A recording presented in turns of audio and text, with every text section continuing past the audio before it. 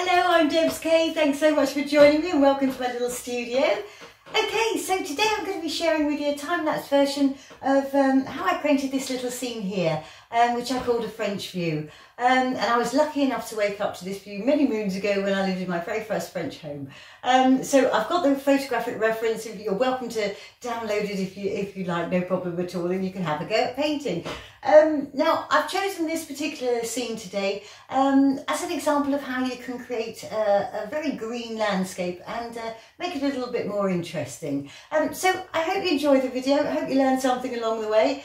Please give it a thumbs up if you do, and let's get painting.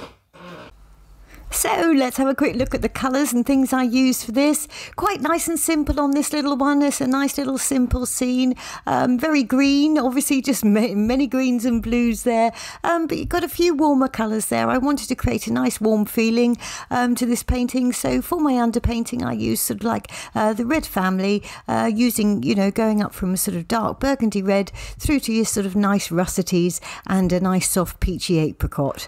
But pause the video if you want to have a look, and as I say, choose something along similar lines from your own palettes. So let's get to some painting. Okay, well the first thing, as you can see, I sort of like did myself a very quick outline sketch there, just very big rough basic shapes there. Now in the background I've decided to change it up just a little bit. I'm going to ignore the barn at the corner of the picture there, and I'm also going to introduce sort of like some grassy patches in between all those trees in the distance there. I just felt it was a little bit of a heavy block of the same sort of colour, and you do have a few patches of grass there. But I just wanted to make that a little bit more prominent and give our viewers somewhere to go. So what I'm doing a dry underpainting on this, which basically means I'm using the pastels themselves to create the underpainting. Started off with my darkest tones, using a nice deep dark red there, and through to a russety red, and then through to orange and a pale peachy colour for my sky.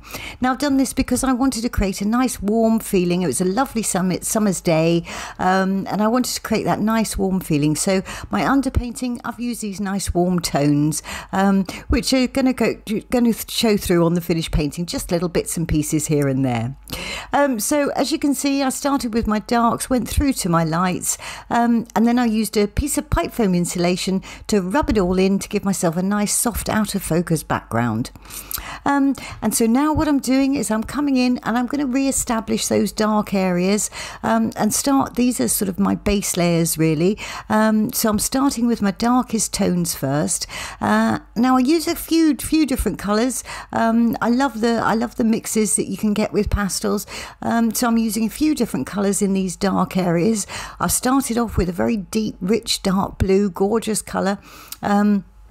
And it's really going to sort of it's really going to help give these trees a little bit more feeling in them. Sometimes it's quite challenging to paint a very green scene, because that's all it is green. So it's nice to get a few different colours underneath everything to sort of pop through and make it that little bit more interesting. So as I say, I started off with that deep blue, as you can see, sort of going through all the areas where I can see the dark in the painting, or in the photograph there. Now I'm now coming in with sort of like that deep red that I used in the initial sort of like layers there. Now as you can see, it looks a lot darker than that I rubbed in. Now obviously because I've rubbed in that first layer, and that sort of spread itself across the white of the paper. So this is why I'm re-establishing these darks here. I'm now coming in with a sort of a richer, warmer sort of burgundy red. Get a little bit more colour in there, and now I'm coming in with the dark green. Yes, because those trees are actually green, so I'm actually using the dark green here. And as you can see, going through all of those dark areas first. And basically that's what I'm doing. I'm coming through the value scale, starting off with my darkest colours, and then sort of building up those layers and building up that texture, getting lighter as I go. So now I've picked up sort of like a lighter tone of green there. This is a nice warm, soft, warm green, but it's quite dark in its value scale. And as you can see, I'm starting to look at where the light's starting to, hit those trees and things. Now I'm coming in and I've got some cool greens for those sort of the field that I'm sort of interjecting in the background there, and sort of that mid-ground field there as well. Now I'm using sort of in the distant field, I'm using cooler greens, because as things go further away from you, they tend to cool off in their sort of temperature as such. So I'm using cool greens, and I've got a couple of different tones there, or values there in the background, so it's not just a plain strip.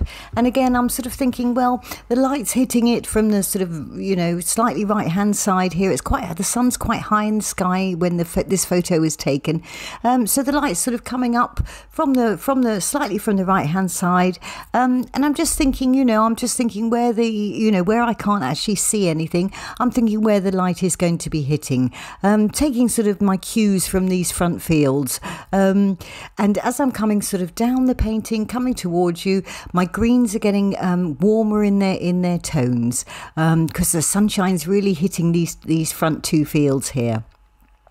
So now I'm going into my sky, starting in general, skies tend to be a little bit darker at the top, getting lighter as you come down. And I've chosen some nice sort of violety blues at the top, a couple of different tones here, coming then through sort of more to the aquas, and then as I come down to the horizon, I've chosen that lovely soft, gentle, pale peachy pink there. And what you can see me doing is I've put a few layers in, and I'm blending the pastels together, using the pastels themselves to blend each other. And then you saw me just coming in with a little bit of sponge on the end of a blending tool there, just to soften it down a little bit. But going back in with fresh pastels over the top.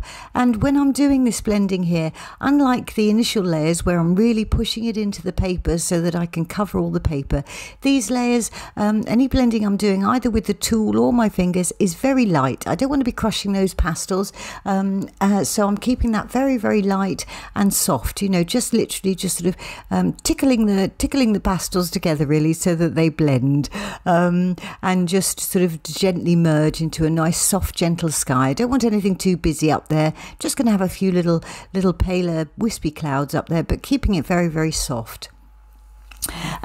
So they're sort of like that. That was my sort of next layers down, really, my base layers, I call those, really, where it's I'm giving myself, as I come through the layers, I'm literally going through the painting in several different ways, coming through the layers, and each time getting a little bit more detailed and adding a little bit more light as I go. Again, looking at the reference photos, seeing where the light's hitting things. Now I'm up in my tree, top of that lovely oak tree there. Now coming up into the sky, and making sure that my touch is very, very light. I like a nice clean sky, so making sure my touch is very light up there, and I'm just sort of like gently teasing the greens out into the skyline. Coming down again the picture, again looking at my reference photo all the time to see where the light's hitting it, and just as I say, coming up the value scale, getting a little bit brighter and a little bit lighter as I go. So as you can see, I went through to that backfield again there, and that sort of middle ground tree line there, starting again to think where the light's coming from, where it's going to be hitting those trees in the middle there. Now there's a little tiny barn that you can just about make out in the background. I've decided not to put that in, as is the barn in the our barn in the corner there. They're not doing anything in particular for the image, and you can hardly see it, so I haven't worried with those, but I have kept those couple of little trees there, and I've made them perhaps a little bit larger than they are, but I felt that they were nice and sort of leading you through.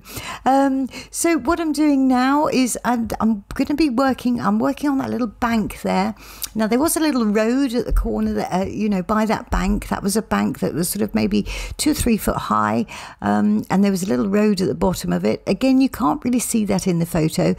So I'm not putting that in, but I do want the bank there because it, you know, to show that those backfields were a little bit higher. It was just like a gentle roll down and up again of the hills. It really was a very beautiful scene I was lucky enough to wake up to every morning. Very gentle and soft and rolling, very typical of the types of scene you see here in Brittany in France. Now you see there in that middle field, I've just gone back in with that russety colour. I felt it was getting a little bit too cool in that middle field, so I wanted to warm that up a little bit. So as I came there, I lost a little bit of those trees there, so I've just popped those back in, and now I'm coming back sort of down to the front here, making sure I'm getting warmer as I go, having a little look at these shadows that these little front bushes are creating. Again, you know, obviously referring to the reference photo, getting as much information as I can from it, and softening things down a little bit.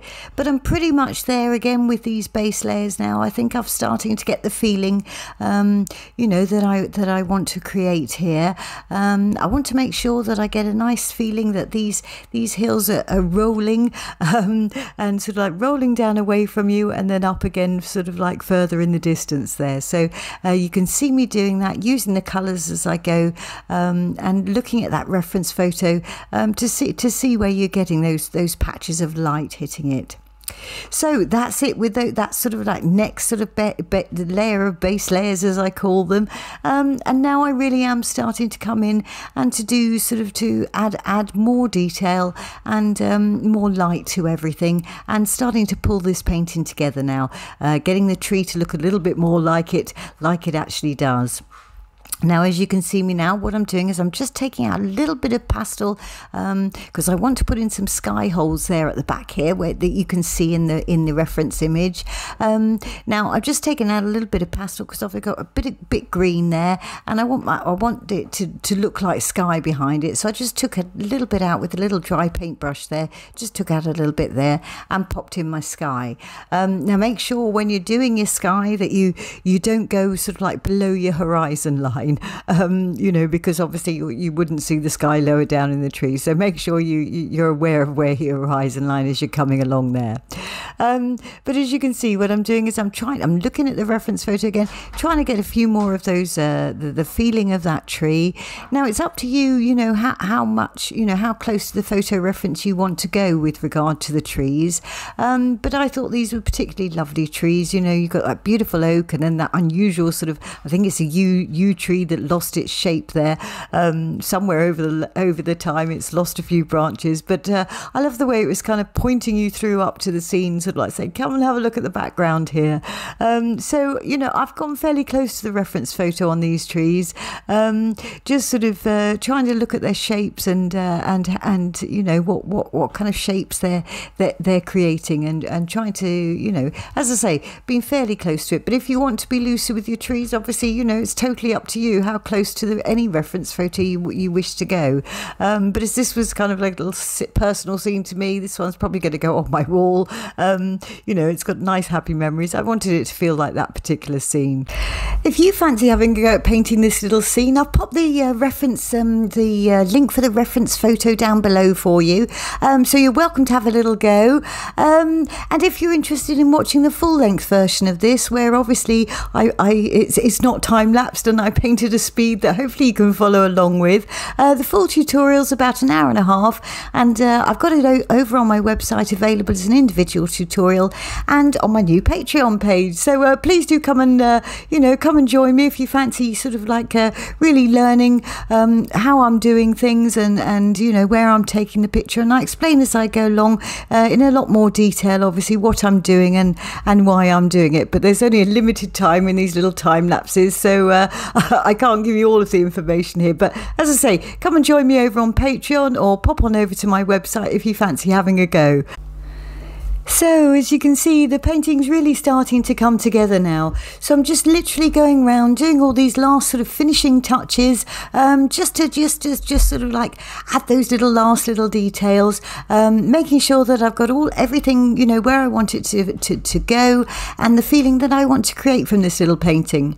So I'll let you watch these last couple of minutes of me finishing off now. I hope you've enjoyed the video, and I've hoped you've learned a little something along the way. I would love to see you, so do consider joining me over on Patreon. And if you've enjoyed this little video and you'd like to see sort of more from me here on YouTube, please give me a thumbs up and do subscribe. I'd love some subscribers to help my brand new channel grow. So thanks once again so much for watching. Hopefully I'll see you next time, and in the meantime, happy painting.